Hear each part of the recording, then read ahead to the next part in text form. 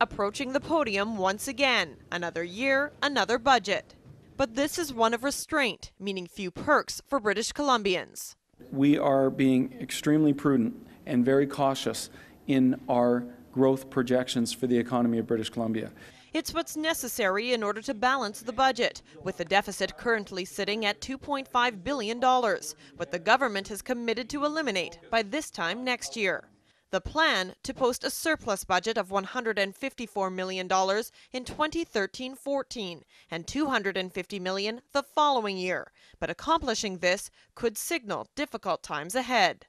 This budget is tough. I don't think you've seen a budget like this in British Columbia since 1983, which was the era of restraint in British Columbia.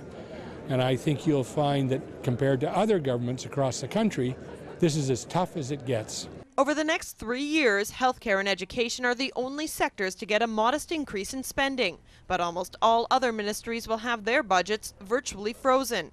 For example, between now and 2015, investment in the Ministry of Children and Family Development remains stagnant, even if there's an increase in demand for services. So today we're releasing the report on the Coastal Ferry Act. And despite recent findings by the Ferry Commissioner calling for more government subsidy, the Ministry of Transportation and Infrastructure has no room for it. $170 million a year, I believe, is a pretty generous contribution to the ferry system. Over the next 10 years, that's $1.7 billion.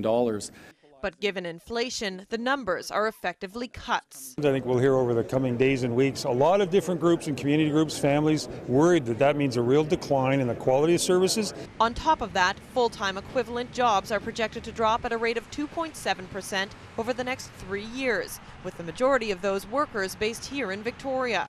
It's expected to be achieved through attrition, but will result in one of the smallest civil services in decades. It's the least I can ever remember, the least I've ever experienced, and it already is the leanest public sector in the country. In another first, the government is planning to sell off assets. As many as 100 properties, expected to generate $700 million.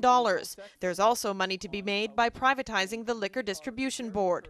Then there are things that stay the same. MSP premiums are going up again, this time by 4%. Compounded, that's up 24% in the past 4 years. Not in line with the government, who's insisted on holding the line when it comes to increasing taxes. People across this province have really been struggling, and this budget shows a government with no vision, stumbling along and continuing to get its priorities completely wrong.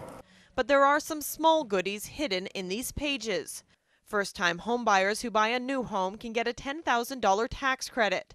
Up to $25 will be provided per child as a fitness and art credit, and the seniors' home renovation tax credit, maxing out at $1,000, is aimed at keeping the elderly in their homes longer.